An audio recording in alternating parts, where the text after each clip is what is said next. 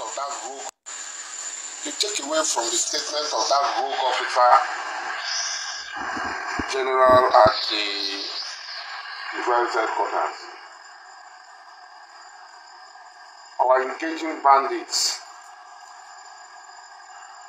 so that people can be alive and go to their farm, and he called us terrorists.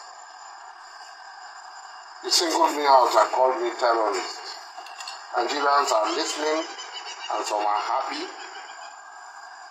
because what is happening in these places are not happening to them. These rogue officers must be investigated and eliminated from our military if Nigeria is to move forward.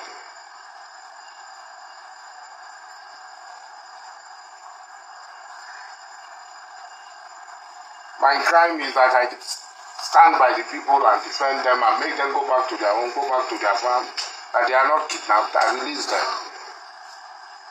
I don't know which sector of the Nigerian army is commanding that made him a major general.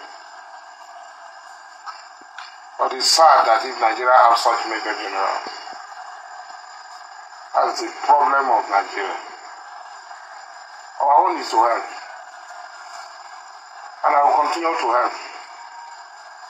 What crime did I commit that a helicopter will come and fly over my houses?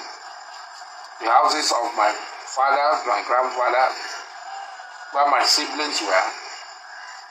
If I had not spoken out, maybe they would have dropped because we were not expecting them.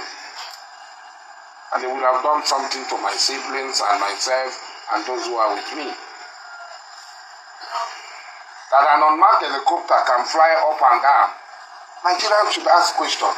How many places are these unmarked helicopters gone to kill people? And then a rogue major general, I don't know where he became major general, will stand and use Nigerian platform to say a citizen of this country will be murdered. And it's acceptable in Nigeria.